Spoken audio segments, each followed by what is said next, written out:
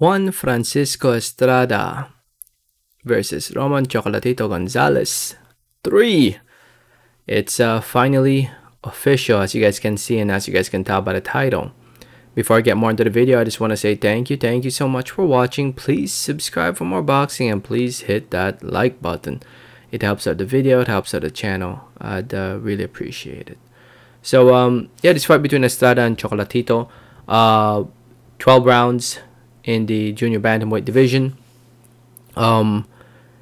They were planning to do this earlier this year, but it didn't happen, and now it's happening before the end of the year.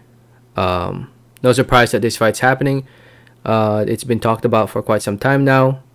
Estrada is literally coming off a fight against Cortez, a fight where Estrada won by close decision, in a fight where honestly these scorecards were pre-filled already, so there was no way Cortez was going to win this fight by decision. He needed a knockout because this fight was already pretty much a done deal. They literally announced this fight right after the Estrada versus Cortez fight, to be shown live on the Zone, by the way.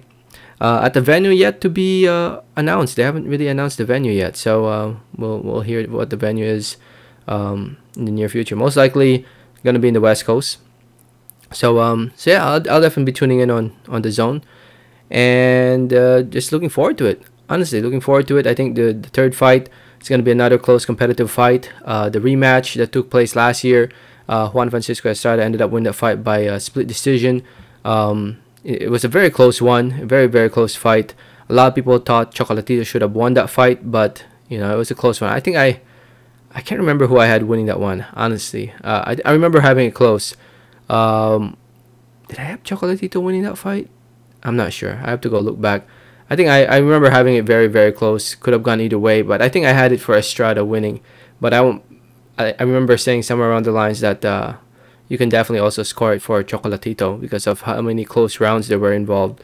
So anyway, Chocolatito, they were supposed to fight back in March, and Julio Cesar Martinez replaced Estrada.